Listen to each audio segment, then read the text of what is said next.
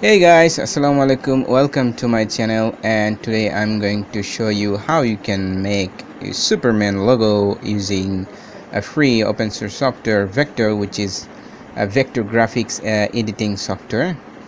And that is also available for every other platforms. By the way, I'm using Ubuntu 17.04. There's GNOME shell installed, as you can perhaps see on my screen, or at least you can feel it by seeing the panel above. It is also available for Windows and Mac OS. So does it look good to you? I hope it does. I mean, I'm not a professional.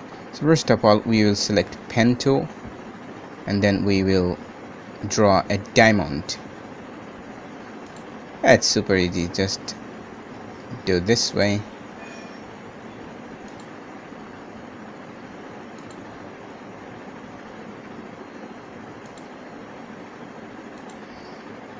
That's it. Our diamond is ready, and we can increase the border 7 to 8 pixel as you like, and our first part is done. And we can still pick the background color, and for Superman logo it should be reddish like this.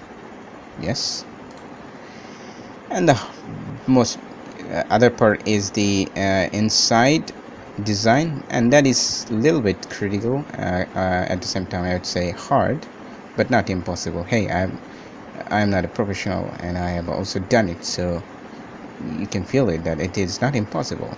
So by using pen tool, you can draw the requirements. So this is how you have to draw yourself, as you can see on the screen, how it is being sketched.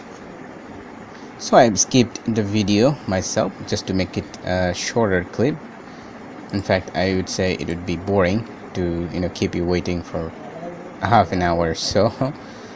So what I did, I drew these borders, and I give the border size 8 pixel, and the background color yellow. This little objects on the bottom, on the left, on middle, and on the top right to top. And once we are done, we just have to change the background color again for every other object except this one on the top right.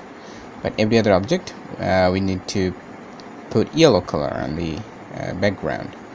And once you do that, we are done. So our Superman logo is ready. So this is how I made Superman logo. Feel free to try out vectr, and feel free to support me by commenting, liking, subscribing, or even sharing, and the way you like.